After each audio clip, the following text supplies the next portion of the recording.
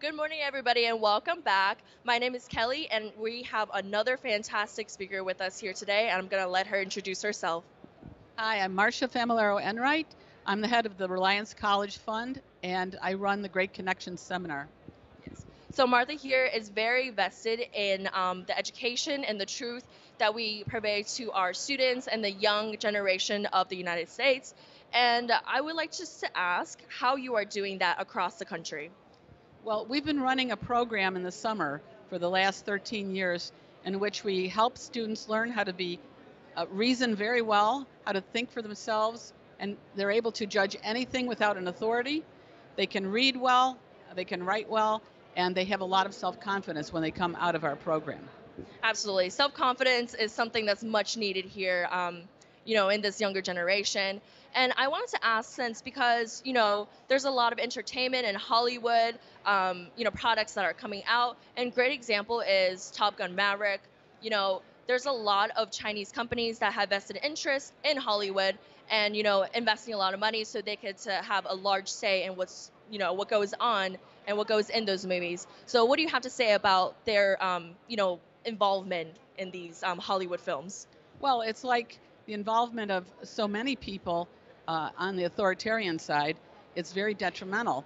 I wrote an article recently about what vision do young people need, and I compared the movie the Joker to Top Gun Maverick, in which Top Gun Maverick does a great job of inspiring young people to be competent, to have optimism, to keep going and work hard.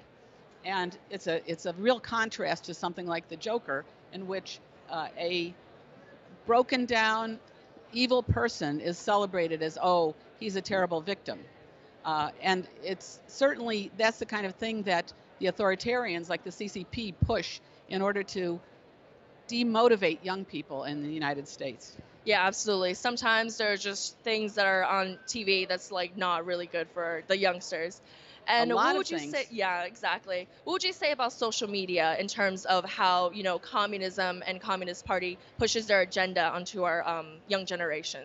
Well, I'm sure that I don't know what they're doing behind the scenes, but I'm sure that they're supporting anything that pushes the idea that people are victims, that divides people, that encourages the tribalism that we see today, instead of the kind of ideas that our young people need to learn about individualism, about rationality, about freedom, and how do we maintain that. Yeah, absolutely. So, I mean, another channel that we have in the U.S. is, just education and, the public universities and public schools. How would you, I guess, approach the issue of the Confucius Institutes that's established within these, very, educational systems that we have on our youths? Well, it's been exposed that the Confucius Institutes are a place to push propaganda for the CCP. I was involved with the National Association of Scholars for many years, and they were the first ones to show that. And so they need to be defunded. They need to be gotten off of American campuses. Yeah. So, are you aware of like any other, forms of the Confucius Institute because now they have been outed, or do you think? I thought that I had read that there was a new twist that they've been doing, a new organization. Is that the case? Yeah, they're doing twists, but like, yeah, they're very careful right now. That's the Yeah, thing. They I want see. to make sure that no one sees it as like the Confucius Institute Yeah. anymore. So they want to like push away from that. But I would say they're pushing their channels towards more like, entertainment, social Mm. media, and obviously the big topic here is TikTok. Hmm. All the curated videos and such. What do you have to say about that? Like just I'm TikTok, I'm yeah. very wary of TikTok. Yeah. I think that only somebody who knows what they're looking at and can really judge whether it's something that's influencing them or not should even be looking at that thing. It's certainly not good for young people.